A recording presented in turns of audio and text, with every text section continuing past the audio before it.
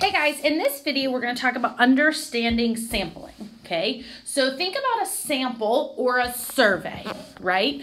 So we are going to talk about the different types that exist and then how to know which type it is. So if you want to make sure I have a screenshot of this or save this picture. So there is biased and unbiased. So unbiased is accurately represents the entire population. So think about the entire population could be the school, the United States, the world. The sample then could be Miss Townsend's class or students who live in Georgia or the United States compared to the world. So again, an unbiased represents the entire population correctly based on just a sample. Then there's biased, where it is favoring one way or the other. So there are two types of unbiased. Simple random, which is completely random. A name is drawn out of a hat. Everybody has an even chance of getting polled, okay? Or systematic random, where it's the 20th person or the 14th person, or it wouldn't be the first 3 people that walk in because they're probably early birds and that could make it biased. So it's an even distribution throughout the results, okay?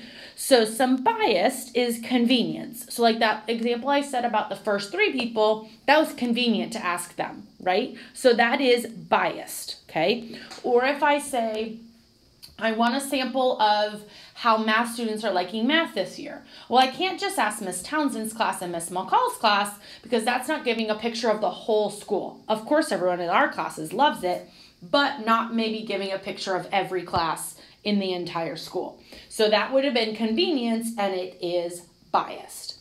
Voluntary response is when people choose to take the survey, which tend to be biased, or which usually are biased, because people tend to give a survey if they have an opinion. So whether it's a really strong opinion or a negative opinion, positive or a negative opinion, they tend to give their opinion in a voluntary response, which is why it is biased.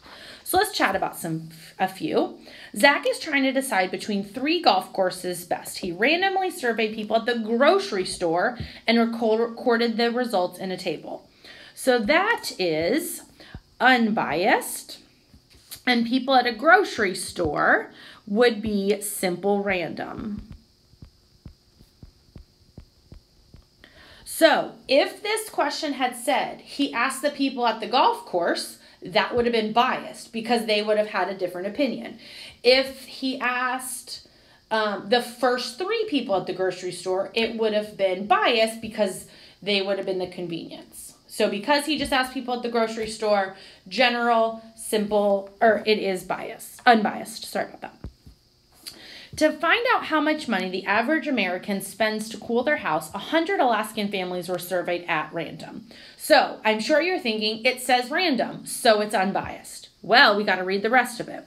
This one is actually biased because they only asked people in Alaska and they want to survey average American. So because they only asked people in Alaska, it is convenience.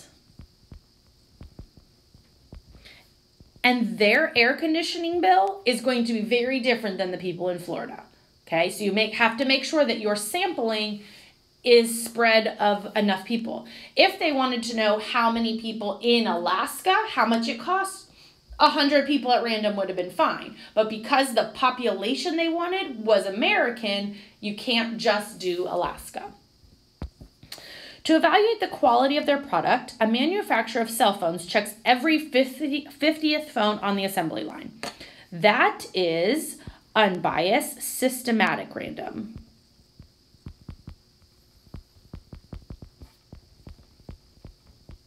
Because it is a system, every 50th phone. It doesn't matter if the 49th was bad, but they're just checking every 50th and to get a sampling of their product. To determine whether students will attend an art festival at school, Oliver surveys his arts club.